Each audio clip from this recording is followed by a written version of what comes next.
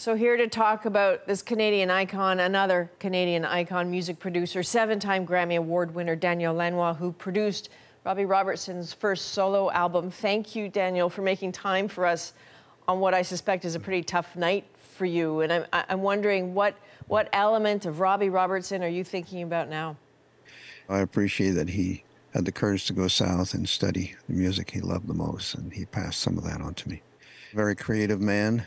Apparently top of the pile with imagination. When I was working on Robbie Robertson's first album, his solo album, I egged him on to travel to Europe, and we stopped in the U2 studio while we were making the Joshua Tree.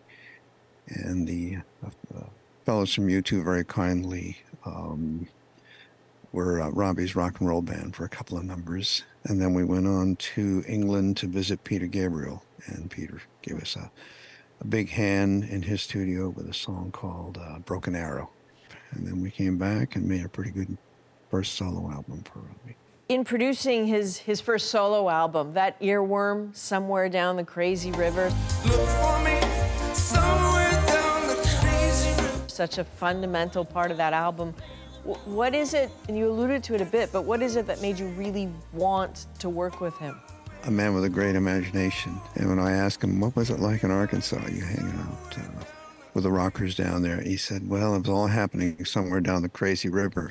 You know, some people will be going to YouTube to connect with him for the first time, and I'm wondering what you want those people in particular to understand about Robbie Robertson and his contributions. I think it's good to understand that long before the internet, Robbie had the